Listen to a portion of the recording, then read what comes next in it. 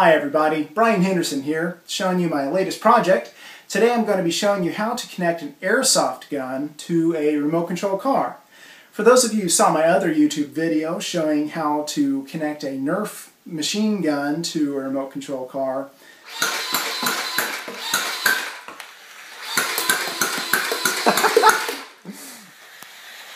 sometimes when the toy you've always wanted doesn't exist, you have to make your own.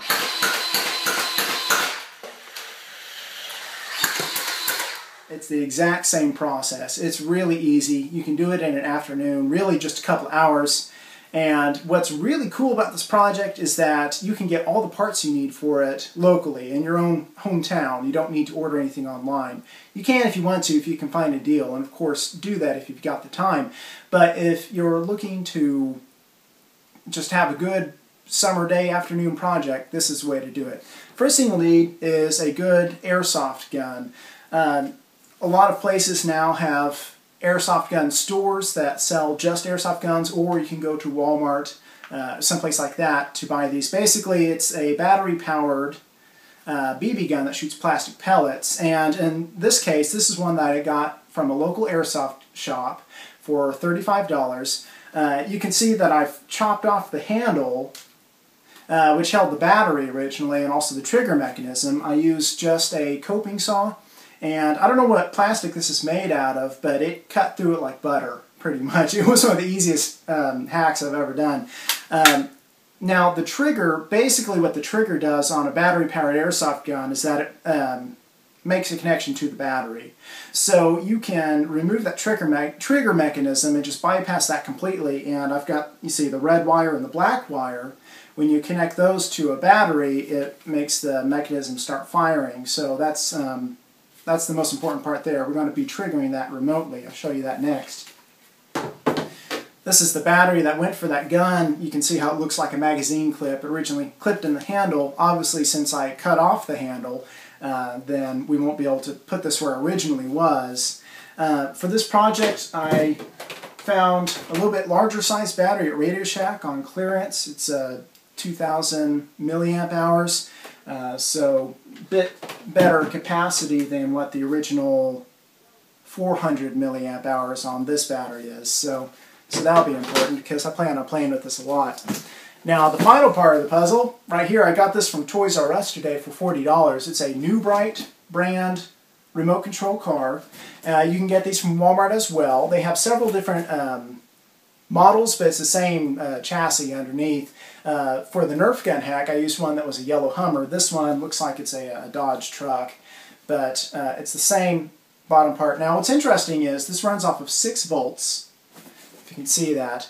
You might have noticed the battery you're using is actually 7.2 volts, and so you might be saying, well, I don't want to fry it. Well, the motors in this can handle a bit higher voltage, I think up to 9 volts easily. 12 volts is probably pushing it, but 7.2 volts would be just fine. The car will just go faster. It'll work the motors a little bit harder, but it'll be zippier.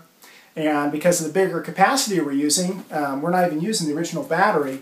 It'll have extended battery life as well. So let me show you, start taking this apart and put it all together, and then we'll see it in action.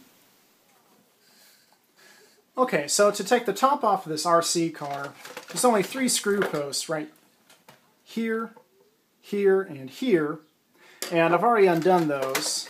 So the top lifts off.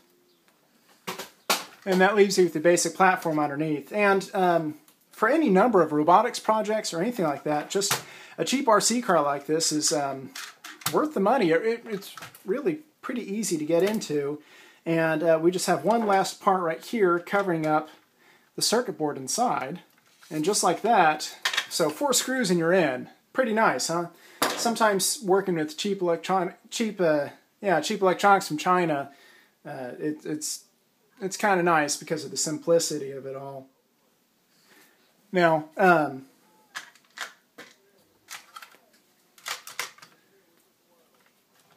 give you an idea what this is all going to look like in real time. This is going to be kind of pretty silly, but a lot of fun. Okay. Okay, so when it comes to hacking remote control cars, sometimes cheaper is better. The main reason why is because the receiving and transmission chipset that's used for the radio control of the radio-controlled car is oftentimes the very standard TX2 RX2 chipset. In the case of New Bright, they use their own brand of chips, but it follows the same architecture, so it's probably they just took that design and they make them in-house. It actually says New Bright on the chip itself, but this right here, basically what you call the brains of the whole outfit. Now, I spoke in my last video with the Nerf gun talking about how there is oftentimes an unused channel for remote control cars. There's basically, there's three channels. There's one that controls the forward and back, and then there's another that controls the left and right. But oftentimes, since this is a standard chip, there's an extra pin called turbo, and that allows you to add an extra feature on some remote controlled cars. It makes them go faster. On others, it allows you to fire a missile or something like that, or maybe play a sound. But on cars that only do forward, back, left, and right, it's completely unused. It's actually not connected to anything. So what we're going to do is we're going to take certain components we get from RadioShack, chief being a, I don't know if you pronounce it TIP or TIP120 transistor, and a diode, and also a 1 kilo ohm resistor, along with a button, which we're going to add to the remote control car, which will activate that unused pin and cause the signal to come from here to the little circuit we're going to build using the transistor, the diode, and a resistor, and we'll connect our airsoft gun to the battery remotely. Okay, so I've had people ask me, how do I know if I can use my remote control car for this? I don't have a New Bright car. Or how do I know which pins to connect to on the main chip? Well, the main thing is you're going to have to use a multimeter, and if you don't know how to use one, you're really doing yourself a disservice. I suggest taking the time to get to learn how to use one. Basically, what I'm going to be doing is I've already got one probe of the multimeter connected to a ground connection here, the negative terminal of the battery. I've got my positive one, and I'm not going to be able to do this on camera, not really, but I've got the car turned on, and with the remote control I'm going to press forward, and I'm going to test each of these pins for voltage, and whenever I'm pressing forward, if I get a voltage from one of those, that's the pin that corresponds to the forward direction, and then same for backwards, same for left, same for right. And then the final thing is going to be turbo, which that's going to correspond to an unused pin on the remote control, which when I connect that to ground on the remote control, it's going to cause one of these to have a voltage, usually just something real little like 3 volts or something like that. And that's the one we're going to be using for our turbo function, and which will connect to our little circuit that we're going to build using that transistor, the diode, and the resistor. So I'm going to map each of these out, find out which pins correspond to which. I suggest looking online, finding a schematic, a pinout for the TX2 RX2 chipset. You can find those with a quick Google search, and I guarantee you most cars are going to be very similar. It may not be the exact same pins, but it's going to be awfully close. Maybe you'll have some that are switched. I know the New Bright, forward and back, left and right are opposite of what the standard pinout is. So do some research. Also check for yourself, and I think you'll be able to hack this pretty quick.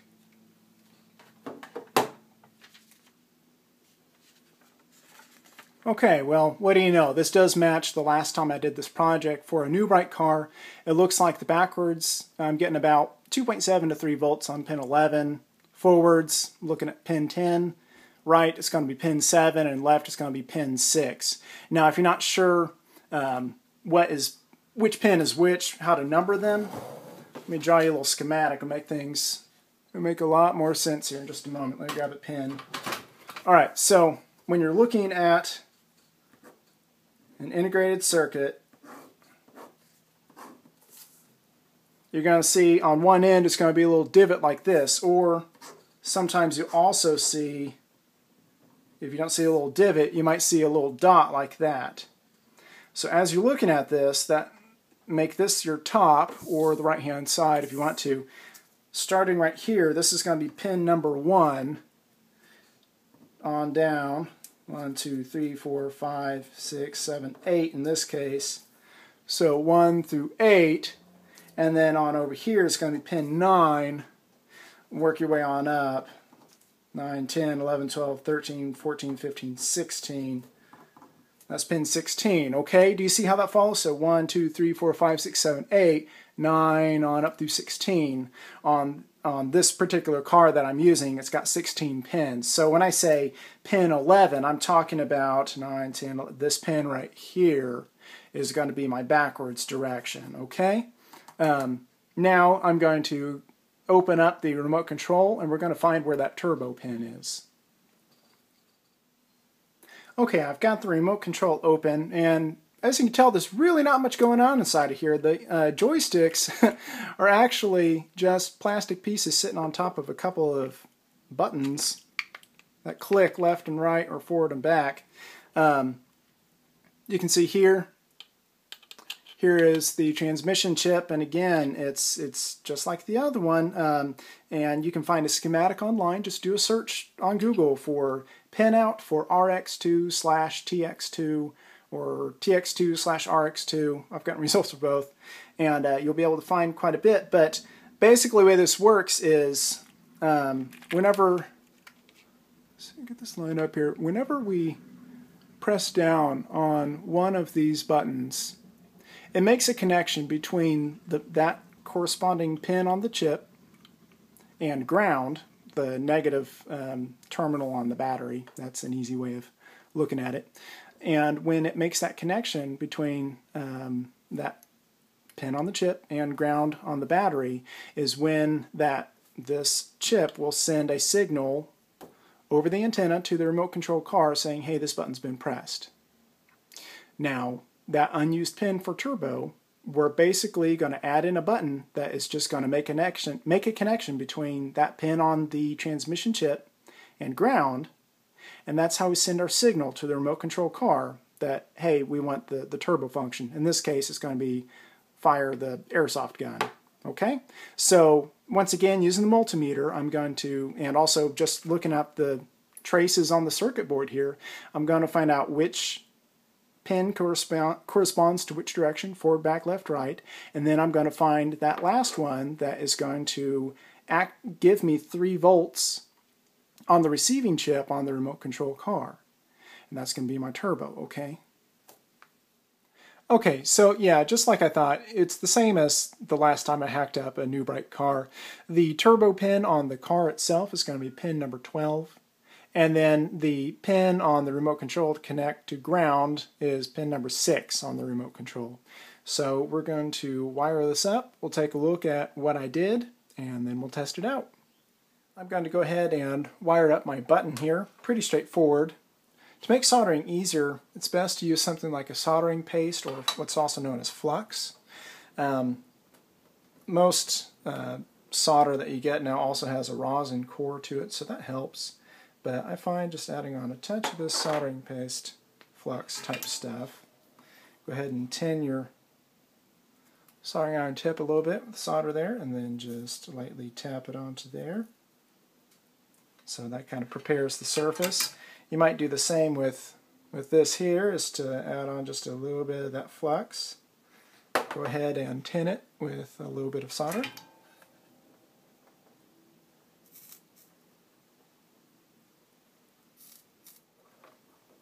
Connect these up.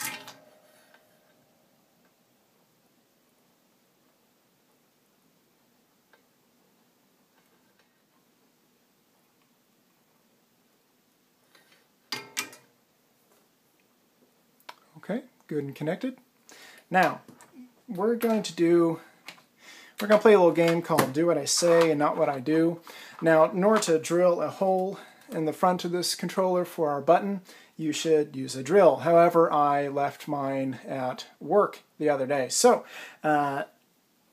If you're in a pinch, you can use a soldering iron, a hot one, to cut a hole through plastic. The thing is, it produces quite a bit of fumes, so don't do this, but it does work. So we're actually just going to stab right on through,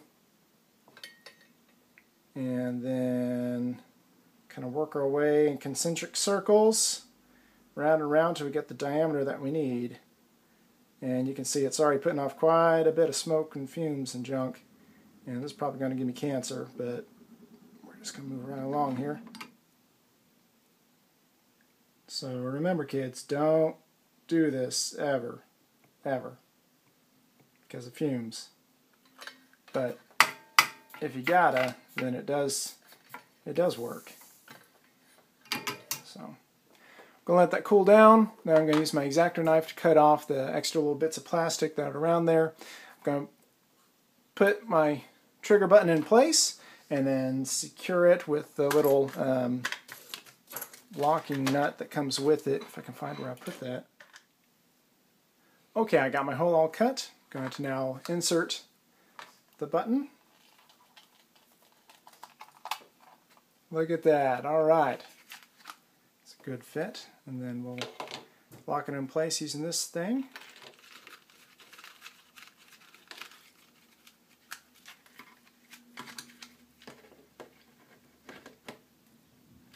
Okay, finger tight is good enough. Now what we're going to do is flatten out these leads a bit so that it won't get caught on anything. And now we will connect this end of the wires to, one of them is going to go to pin, let's see here, pin number 6 on the remote control, and the other one's going to connect to ground or the negative battery terminal. It's usually the easiest way. Then we'll put the controller back together, and we've made our turbo button. Here is the circuit that we're going to be building for this project. It's really pretty straightforward. It only consists of just a very few components. Right here is our receiving chip on the car, and connected to pin number 12 is a 1 kilo ohm resistor. That's this. That's brown, black, red if you're looking at the stripes, so we can measure that with a multimeter. That connects to the base of the transistor. Connected to the collector of the transistor, the middle pin in this case, is going to be our diode. Notice the direction that your stripe on the diode is going to be facing. It's going to be towards the collector with the other end pointing towards ground. The emitter is going to be connected to ground.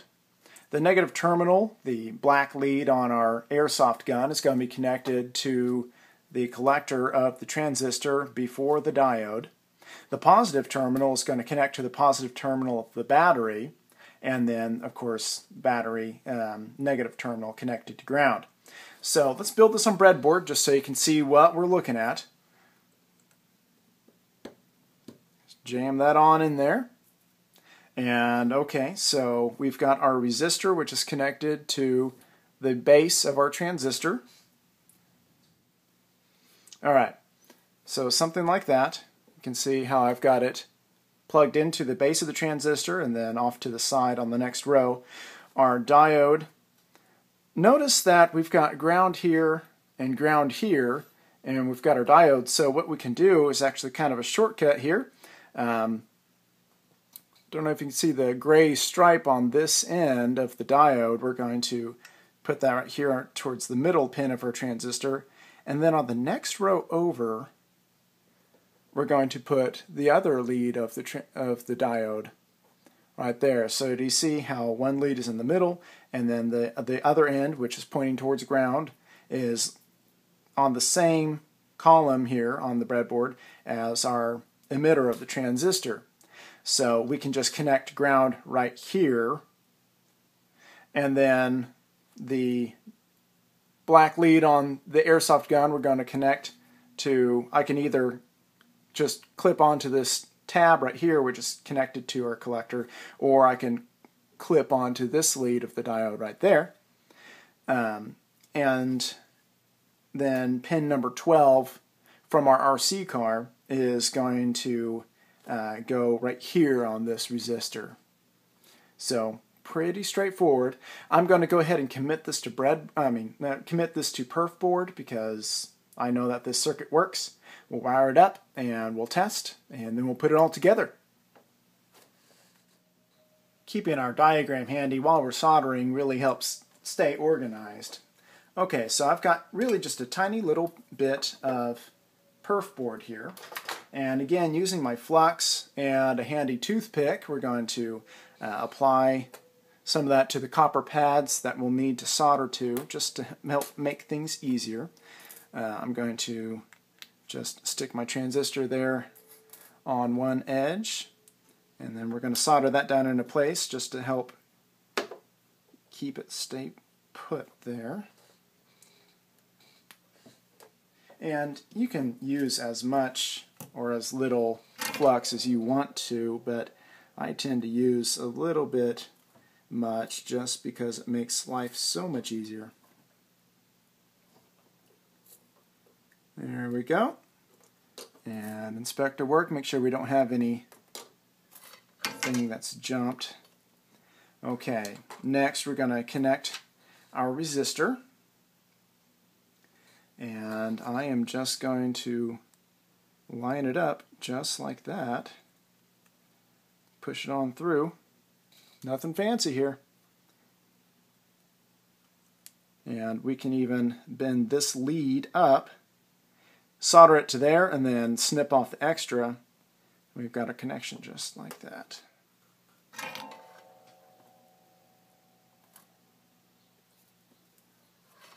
Now with this diode, I'm actually, so I'm kind of angling this just a touch because we're going to connect one end to the collector, the other end's going to connect to the emitter of this transistor. So turning this back over, this top portion, we're going to bend upwards, and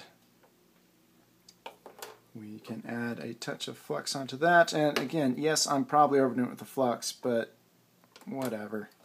This makes it a lot easier. Don't want a cold solder joint. That's when it looks like it's connected, but it's not actually. And that will give you no end of complications. Cold solder joints. Alright, and now looks like that other end of our diode we're going to connect to the emitter. So I can just bend this up again. See how easy this is when you've got extra long leads on everything. You don't snip anything prematurely, you put it through. A little bit of foresight. And you can... It's kind of a halfway in between doing things on a perf board and doing the dead bug approach to electronics, which, if you haven't heard of the dead bug approach to electronics, then basically you kind of freestyle everything without a board and just connect the components to each other directly. And when it's all finished, it looks like a dead bug with its lying on its back with its legs sticking up in the air. Okay, snipping off these extra leads, checking to make sure we don't have any cold solder joints or anything jumping where it shouldn't be. Alright, we're ready to go ahead and hot glue this into place in the car and make our connections. And I'll show you what that looks like. Okay, you can see here I already have two wires connected. This one right here connects to the negative terminal of our batteries. It's actually connected to the power switch for the car, which connects and disconnects the negative battery terminal. I have that wire snaking through a hole here and sticking out underneath the board. I also have a wire connected to pin number 12 on our receiving chip. Again, that's snaking through a little hole here and then sticking out on this end. I'm going to secure our little board with the transistor right here so it's down and out of the way, and I can easily cover it with some electrical tape at a later point in time. But let's refer back to our schematic, find out what we're connecting and where. Looks like I need to connect pin number 12 to where that resistor goes. So that's this wire here connecting to this resistor. How about I go ahead and feed this bit of my wire through the board just so it will look nicer.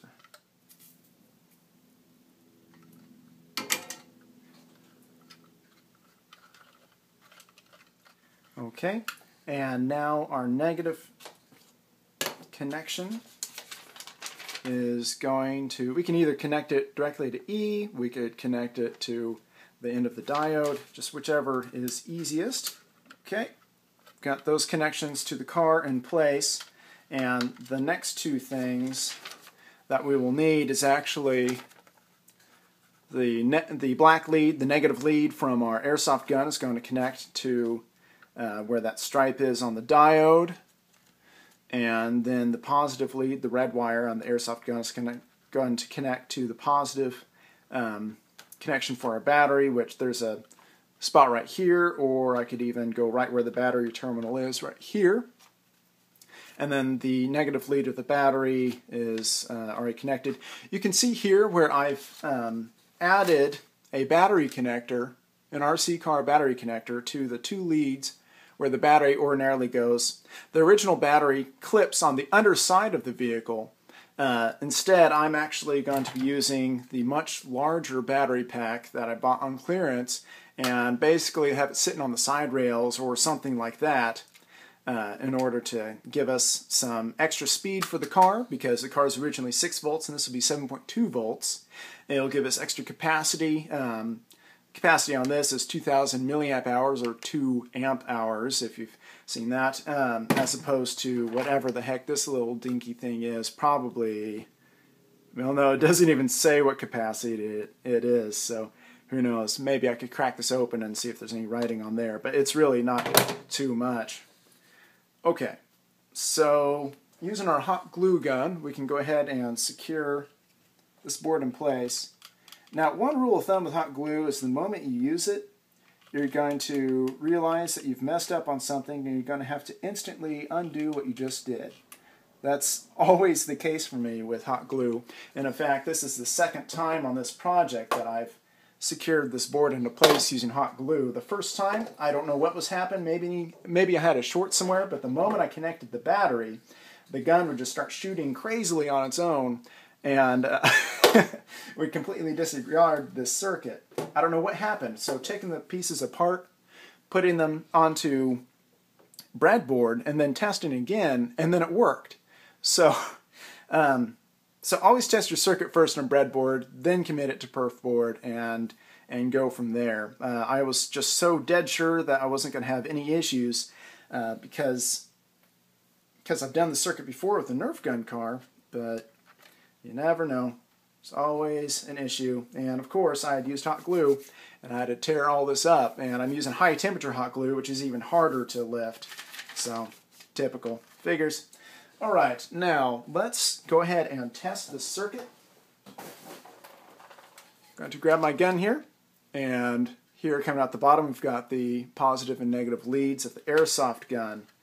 The positive lead is going to connect to the battery power for the car, and I'm just for fun, I'm going to clip it right here on the positive lead of the battery terminal. The negative, remember from our circuit, the negative lead of the motor is going to connect to the collector of our transistor right in front of that diode. Okay, that's the whole point of using the transistor, is it's going to be our little switch, on and off switch, of connecting the airsoft gun to, connecting our airsoft gun to the battery. So let's see, let's get creative on clipping this into place here. I'm going to clip it onto the tab of the transistor. I don't know if you can see this in this video, but the collector on this transistor, the schematic on the back of the packaging from RadioShack, is telling me that the tab is actually connected to that middle section, the collector. So, okay, we're going to connect the battery, and then we're going to demonstrate this thing making all sorts of noise when I press the button on the remote control. And if everything goes according to plan, it's not going to go haywire on me again this time. Let's just nestle that into place there. I'm going to reach underneath the car to get to that power switch. Okay, car is turned on. And now we've got our remote control. When I press this button, we should have a loud noise. Success. All right. Okay, now we get to put everything together and actually permanently wire the car to the airsoft gun, and we'll take it outside for a test. I just realized that in order to make this project a lot easier, I'm going to have to extend the leads from the airsoft gun, and also I get to play with a little bit of heat shrink. If you have never played with heat shrink, it's almost worth it. Almost worth learning electronics just so you can play with this stuff. Basically, it's a piece of plastic tubing that you put over the connection between two wires, and then you heat it with a flame or some heat source like a heat gun, and it does exactly what it sounds. It's heat shrink. It shrinks with the heat, and it is better than electrical tape because there's less of a chance of it sliding away on you. So I'm going to go ahead and make a connection here. Something you might consider getting is something called helping hands, which looks just like this. It's got a couple little clips, and you can hold two wires together while you're soldering them. I'm not going to do that because I'm just trying to do this quick and dirty, you know. One thing with heat shrink, it's usually a good idea to slip it onto the wire before you make your connection between components, but fortunately the other end of these wires are loose, so let's see, I'm going to add a bit more solder to that connection.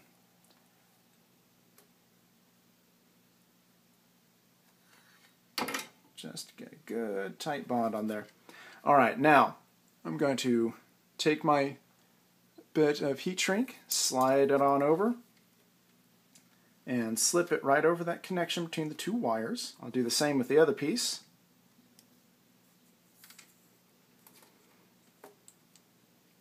Now it just takes a light touch with the heat. Don't blast it because you'll melt your wires, but you can get this at any hardware store, really. There's a kit, a heat shrink kit that you can get.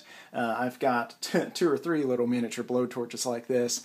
It's basically a butane cigarette lighter inside of a fancy holder. So, alright, got our flame going. And we just apply a little bit of heat there. And as we apply that, it shrinks up. You can then kind of lift this and get at the other angle there. Again, don't overdo it, but you do want enough that it shrinks up that it will hold in place. This is really handy if you've got a resistor or a capacitor, especially capacitor leads. If you're really worried about them touching something they shouldn't and exploding on you, heat shrink's a very good way of preventing one leg from touching the other or something to that effect. And since it shrinks and it contours to the shape of everything, there's very little chance that that's going to slip off if you secured it correctly. Okay, I've got my new longer leads attached there. I'm ready to attach the airsoft gun to the car.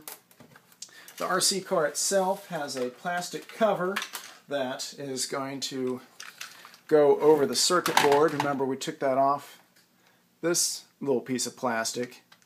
I may need to snip some of this plastic so that the battery leads can come out and also connections to the RC car can fit on through. Also, not forgetting to snake my antenna wire up through this little hole. Okay, let me figure that out, and we'll see what it looks like when I've got the car attached to the airsoft gun. Okay, here's the finished project. I've actually got it all taped on there with electrical tape, and the battery is attached, and checking the functions left and right, backwards and forwards, and of course we always want to press the big red button. Now we get to take it outside and test.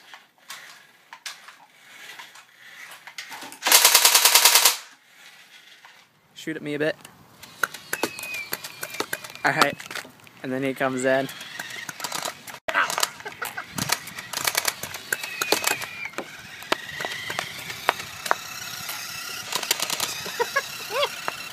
Alright.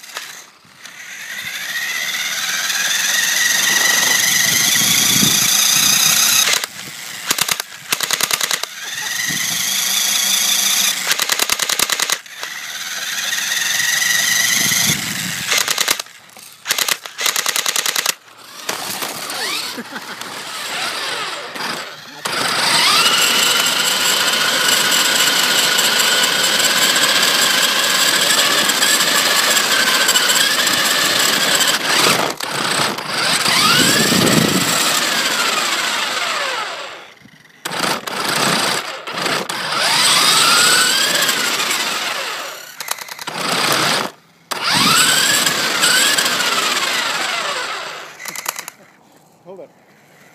Don't shoot that close.